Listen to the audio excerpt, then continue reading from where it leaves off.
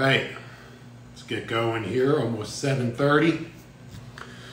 Hopefully we don't have any technical difficulties like we did last week. So we'll see what happens here. Just give it a minute to get spooled up here and to get people fired up.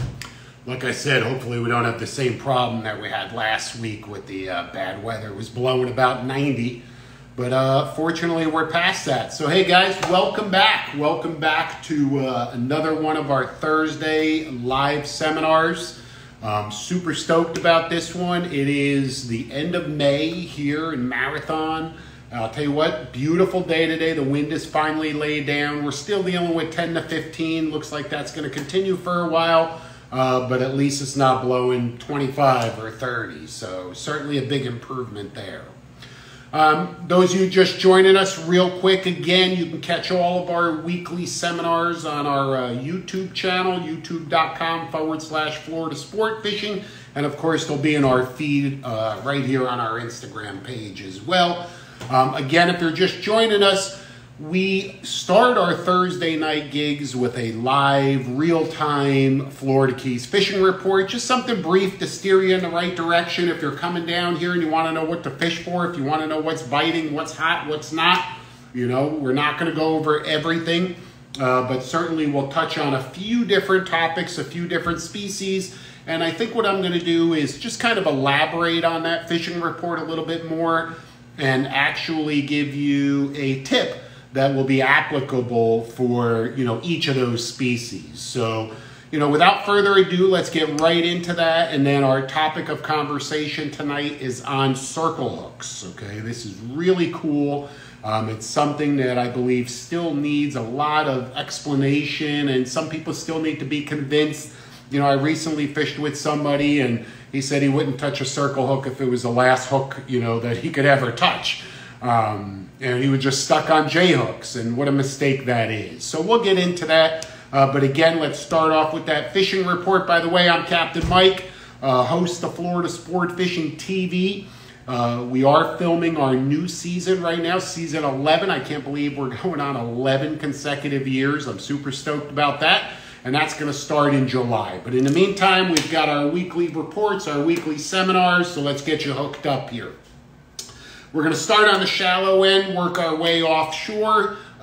Bridges, the tarpon fishing, of course, it's the end of May here, and that tarpon fishing is still on fire at the bridges. I want to remind you that if you're fishing Bahia Honda, really the crab is going to be the best bait that you can fish. And if you're fishing some of the other bridges up toward Almirada, mullet is going to be more likely a better bait for you, okay? Those mullet, you know, can really withstand that current. You don't have to feed that line out. You can literally just leave them there and they'll just, you know, swim in that current. Whereas the crab, remember, you've got to constantly feed it out. Don't just leave that crab out there, lock it up, hold the rod in the rod holder, or just hold it in your hand and think you're going to get a bite, because you're not. Okay, those tarpon are not dumb, nor the permit. And there are some permit mixed in with the tarpon, especially at the Honda Bridge right now. So keep that crab drifting out, get it way out there, reel it back up, check it, make sure everything looks good, feed it back out again. That's the name of the game. Do it enough times, you're going to get crushed, I guarantee it. Okay. Moving further offshore, the reef fishing is good. There's a lot of yellowtails around. I mean, look, if you're looking to put dinner on the table, there's no better way to anchor up on the reef, put some chum in the water. Every day's different. Some days you're going to have a better yellowtail bite. You're going to start to see a lot more mangroves in the mix. Some real nicer fish, especially as we're getting into June. But I'm definitely seeing a lot more mangroves mixed in, so keep that in mind. But black groupers are on the reef right now. You know, I'll tell you what, there's some nice black groupers on the reef. The trick to catching those is just a big live bait, a really nice, healthy live bait. Could be a smaller snapper, okay? Could be a big grunt, could be a mullet. Don't discount those mullet as a great black grouper bait. Could be a live ballyhoo, goggle eye, blue runner. I mean, there's so many options, right? These black groupers are not that picky. If it's alive, if it looks good, really healthy, they're going to crush it. So big live bait, heavy outfit, fished on the bottom, crank it up a couple feet off the bottom, a couple cranks off the bottom so that sinker's not bouncing in the bottom and doesn't get hung in the bottom. lock it up, and I'll tell you what, just wait for that rod to double over and crank like hell. Crank like hell to get them up. Further offshore, mutton snappers. Good mutton snapper bite these last few days here on the wrecks. Remember, we did have some crazy weather. It was blowing 25 to 30 for a while. Finally, over the last couple days, it's chilled out, mellowed out a little bit, and it seems to have turned on those mutton snappers on the wrecks. A lot of nice quality fish. Again, the key to those mutton snappers is long leaders. How long?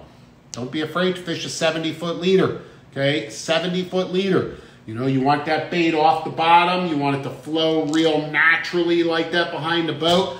And I'll tell you what, that's the ticket. That's the name of the game to fool those muttons. How do you fish a 70-foot leader? You don't want to hand line that fish, right? Well, we typically connect a 70-foot section of diamond presentation fluorocarbon to our braided running line, and we'll put a loop right in that braid where we connect it. Just a small loop, maybe 4 to 6 inches. And then we'll have a 12, 16-ounce bank sinker on a short trace of mono with a little snap, and you just snap it right on the loop after your bait's out.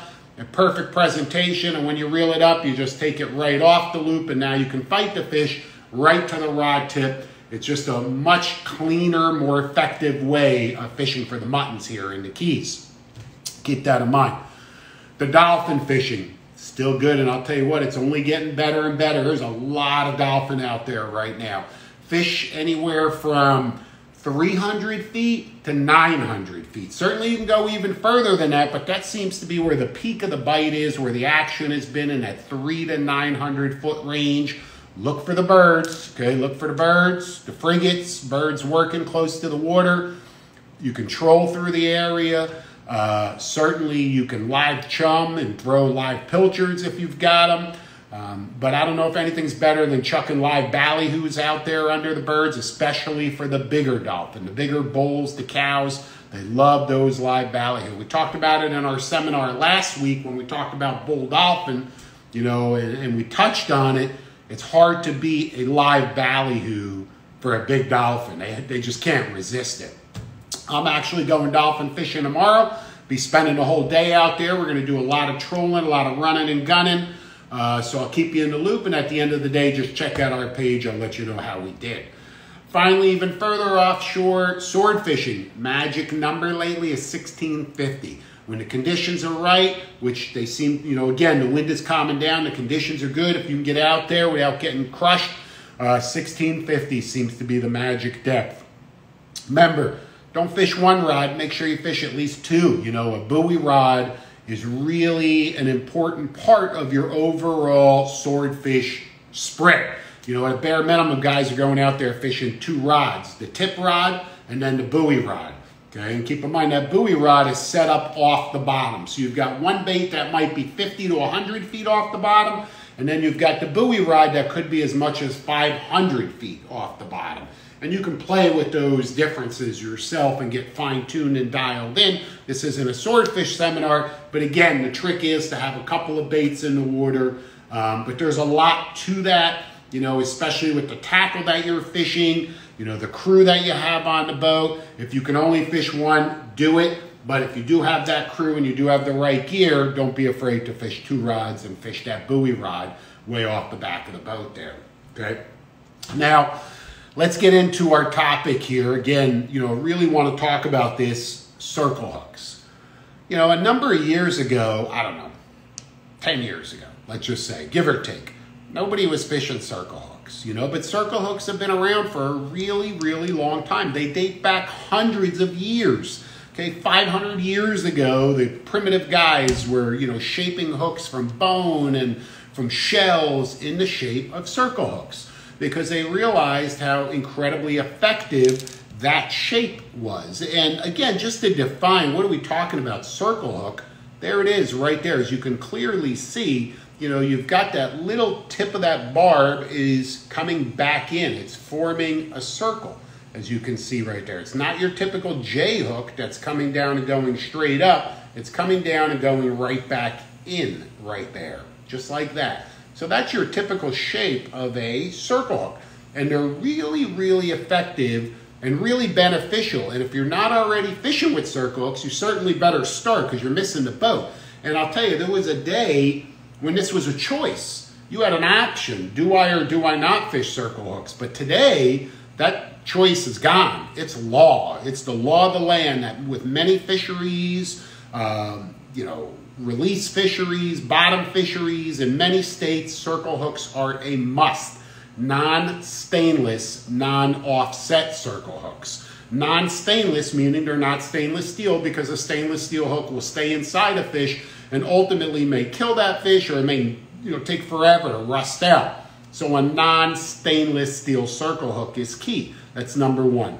Non-offset, what does that mean? Well, you can see there that hook, and that's a tournament inline circle hook. It's straight right there. There's no curvature. It's just straight. That shank and the bend of the hook, they're straight with each other. I'll try and turn that around, maybe get a better look at it right there. Okay, it's straight. It's not offset. There are circle hooks, like, for example, the Sure Set circle hook, which is, in fact, offset. And we're going to talk about the differences in a minute. However, again, the benefits of circle hooks are long and really worthy. Let's talk about what those are. For starters, you, of course, tend to catch the fish in the corner of the mouth. And that's really important, and it was really important, and still is, for commercial fishermen who have been using circle hooks for decades, okay? Why? Why do they want to, not gut hook that fish? Well, just imagine if they're out there long lining, and I'm not saying you should support or not support commercial fishing. That's not what this is about, but it's happening. And if they've got long lines out there and they hook a fish in the gut, potentially it's going to die, and then they've got a dead fish rotting away on their long line. It attracts sharks, it's deteriorating, the quality of the fish is useless, and it's a big fat waste of time. On the other hand, if that circle hook hooks that fish in the corner of the mouth, he tends to stay alive. So you're able to keep that fish alive for longer. It's a better quality product as far as the commercial industry is concerned. More importantly, for commercial fishermen and the recreational sector, a circle hook requires no participation from the angler or really from the tackle to set the hook, okay? It sets itself. The fish sets it. He eats the bait with the circle hook. He swims away, and that circle hook slowly slides up because of that indentation of the point. It doesn't catch in its gut or in its throat. It slides up into its gullet, into its mouth there, and as the fish turns away, that circle hook tends to catch right in the corner of the mouth. Sometimes on top, sometimes on bottom, but usually in the corner of the mouth. I like to say these VMC inline tournament circle hooks catch that corner of the mouth 99% of the time. It really is the truth. So it takes no participation. So novice anglers can be really successful with circle hooks. They're not swinging back. They don't have to time, when do I set the hook, when do I not set the hook. Additionally, deep water applications, deep dropping, snapper, grouper fishing, and tile fishing in deep water where you may not detect strikes. So many things, so many elements going on in such deep water, whereas a hook that can set itself is a huge benefit in those deep drop arenas. Okay, that's something to remember. So those are just a couple of the benefits, okay? Fewer lost fish, believe it or not. You get a great hook set. A lot of guys were like hesitant. They're like, I don't know. I don't want to use a circle hook. I'm going to lose the fish. I'm like, what? Why would you lose the fish? You got him. You got a better chance of losing a fish on a J hook than you do on a circle hook. Why is that? Well, remember, with a J hook, you might have that fish gut hooked or somewhere in the throat. The line is then exiting the fish's mouth, abrading on the fish's teeth, potentially, depending on the species, and you could fray that line and bust that fish off. With a circle hook, it's in the corner of the fish's mouth 99.9% of the time, right? We talked about that. That means the terminal tackle, the leader material, is not in the fish. It's outside the fish, okay? So that's not going to abrade. And that brings me to my next point, that by using circle hooks, we can downsize, we could scale down our terminal gear. Instead of potentially fishing 50-pound fluoro, diamond presentation fluoro, we can fish 30-pound diamond presentation fluoro. Lighter leader material equals a more natural presentation. A more natural presentation equals more bites. More bites equals more fish in the boat. Where's the confusion? I just don't see it. So keep that in mind. A lot of benefits. Safer handling, not only of the hooks themselves, because obviously it's very hard to get that hook embedded in you when the point is pointed in, but handling the fish as well. When you get a fish in the boat, he's flipping around. You know, again, it's just an all-around safer hook to fish. Now, keep in mind, you know, we talked about this hook sliding out of the fish's mouth and hooking them right in the corner. Well, that means that the fish has to have the ability to swim away. You need a slow rod that just loads as that hook comes out of that fish and gets them right in the corner. That's going to be the most effective tackle. If you're fishing a pool cue or a broomstick, something with no give whatsoever, you're going to have a hard time sticking fish with a circle hook. So they really work much better, you know, on slower rods is what we call them. You know, something that's going to absorb all of that. It'll allow that hook to slide out, and it'll literally get that fish right in the corner of the mouth. Now, there's some applications where we don't use circle hooks. For example, trolling, okay? All of my trolling lures are hooked on J-hooks. A couple of different reasons. Number one, I'm not really intending on releasing anything that I catch on the troll. I'm looking for dolphin, tunas, wahoos, etc. And most, if not all of those fish, you know, obviously are coming home for the dinner table. So I don't need a circle hook in that application, okay? Again, certain scenarios, it's just not the right hook. But for almost everything else, this is really the way to go. Especially if you're going to release the fish. Tarpon, forget it. If you're fishing, you know, for tarpon, or if you're fishing a live crab on a hook for permit, they got to be circle hooks. They really do. But don't think, because I think there used to be, you know, the mindset was, hey, I should only use a circle hook if I'm going to release the fish. And that's not true. Because like I said earlier, it does a great job at hooking fish. So when we're targeting mutton snappers, groupers, African pompano, all sorts of species on the wrecks, red snappers, all sorts of stuff, we're using circle hooks, okay? Really, it's rare that we're not going to use a circle hook. That's how, you know, that's how effective that they really are. Now, keep in mind, in order for this to be effective as well, the hook needs to be exposed. So you don't want to take that circle hook and bury it inside the bait and completely hide it, right? Because it's not going to have the ability to come out of that fish's mouth and catch, which is why tournament sail fishermen, as an example, that are fishing inline, non-stainless steel, non-offset tournament hooks, circle hooks, okay? They're bridling that bait. Here's the bait. The hook never even goes in the bait. It's bridled with a little rigging band or a little piece of floss. There's a number of different ways to do it. Rigging bands seem to be the most popular, of course, with a little rigging needle. And the entire hook is completely exposed. So when that fish eats the bait, and as that bait gets pulled out of that fish's mouth, the hook itself has a great chance of hooking that fish. Whereas if the entire hook was buried in the bait, forget it, okay? You're never going to hook anything. So make sure that that hook is fully exposed. Now, selecting the correct circle hook, both in size and style, you know, and gauge, is a daunting task because there's a lot that goes into circle hooks. It's not as simple as, let me just grab a hook, right? So for starters, let's talk, you know, we talked about the inline because some fisheries require that. It's an absolute must. Tournament sail fishing, we just brought that up. You don't have a choice, so they make the choice for you because the inline hook has a much greater chance of hooking that fish in the corner of the mouth, whereas an offset hook, even though it's a circle hook, it's offset, okay? You can see it hopefully that shows up a little bit better there.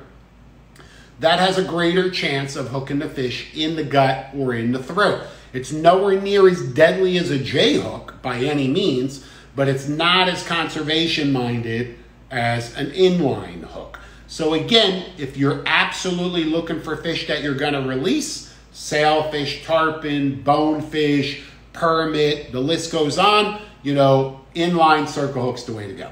If you're looking for fish that sorry about that. If you're in turn looking for, you know, fish that you're going to keep, then obviously something offset is the way to go. It has the best of both worlds, or you certainly can fish the inline style again. Okay, so don't think that it has to be offset for you to potentially keep a fish, because it doesn't. You know, like I said, the inline is really one of my favorite hooks all around. Now, the gauge of the hook. This is another thing that's really, really important. This is really thin, okay? This is a Nemesis circle hook, okay, which has a much thicker gauge. This is my favorite hook for tuna fishing. They're very small, but they're incredibly strong, incredibly strong. It's called a Nemesis circle hook. So I can fish a really small hook, and I can dangle just a small chunk or a live bait or whatever it is that I'm fishing with that, and I can target really big, strong fish, blackfin tunas and yellowfin tunas primarily. So small hook, heavier gauge, much stronger. And just to show you, you know, another good little kind of comparison here, okay? This is the Nemesis circle hook in the 2.0 size, and this is the tournament circle hook in the 2.0 size. They're both approximately the same size, but man, look at that difference in that gauge right there. Look at that. Can you see how much stronger that hook is right there? It's really, really strong. However, I'm not going to use this in an environment where I don't need it. For example, I'm fishing a live shrimp for bonefish. Do I need a hook like that that can withstand a 50-pound yellowfin tuna or a 150-pound yellowfin tuna? Of course not. I need a really thin wire hook that's going to be, you know, keep that bait as natural and as lively as possible. Okay, keep that bait alive, and the approach, the presentation is going to be as stealthy as possible. So think about what you're doing. You know, think about what you're targeting. And remember that it's all about balance. If I'm fishing 50-pound line, you know, a really thin, small hook like this, if I put a lot of heat on it, that hook may not hold up to 50 or 80-pound line. It just doesn't make sense. It's too weak of a hook. On the other hand, if I'm fishing 15-pound test, 16-pound test, something really light, I don't need a hook this heavy because I'm never going to apply that much heat on the line. So it's really a balance. It's a balance of tackle, target species, size of the bait that you're fishing, because remember too, a small hook, a larger fish, you know, a small hook often will gut hook a large fish. But a big circle hook, you may have a hard time hooking small fish. So again, it's all about balance, okay? Remember that. Finally, regardless of whatever circle hook you use, make sure you tie it on with a loop knot, a small little loop knot. That's going to provide the greatest mobility to that circle hook, regardless of size, okay? And it'll allow that hook to turn and catch that fish in the corner of the mouth the way it was designed to. So at the end of the day, if you're not already fishing circle hooks, I'll tell you what, you're, like I said earlier, you're missing the boat. You absolutely need to incorporate circle hooks into your arsenal. VMC, you know, my choice of hook for many, many years. They've got a variety of different style circle hooks for every application that's out there. You know, the most recent is really cool. It's a tournament inline circle hook, but it has something called a B-lock. And what that is it's just that it's the same hook, but it's got a little piece of heavy mono right there. There's actually like 2 pieces. I don't know if you can kind of see it right there. And they're fixed into position right there on the bend of that hook.